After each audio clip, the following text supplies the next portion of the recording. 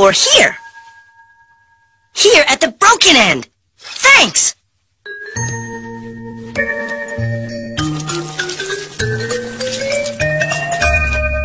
Perfect! Step 2 complete! Step 3, glue the pieces together! Let's make sure the foot points the same way as the other feet. Yeah, this little piggy would sure walk funny if it had one foot on backwards.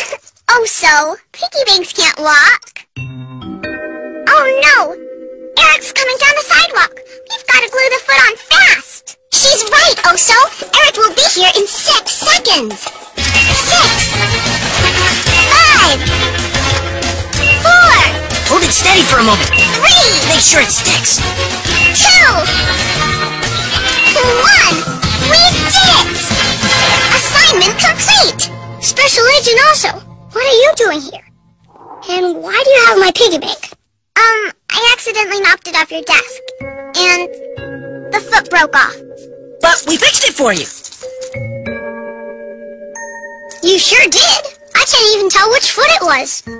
I'm really sorry, Eric. That's okay, Michelle. But from now on, I'm putting the bank on a top shelf, up high where it's safe. Up high where it's safe. That's what Dottie told me during my training exercise. Thanks, Eric. Thanks for all your help, Oso. Bye.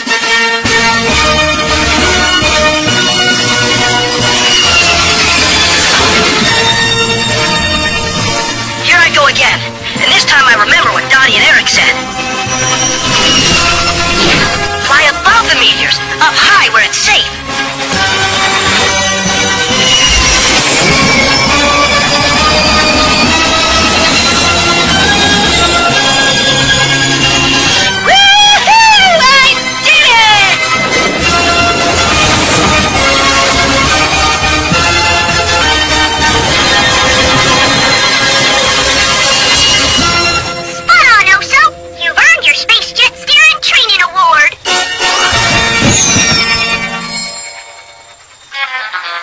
That's not all you did, Oso.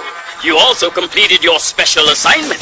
Tell him, Paw Pilot. Your special assignment was a success because you followed 3 special steps by using the checklist along the way.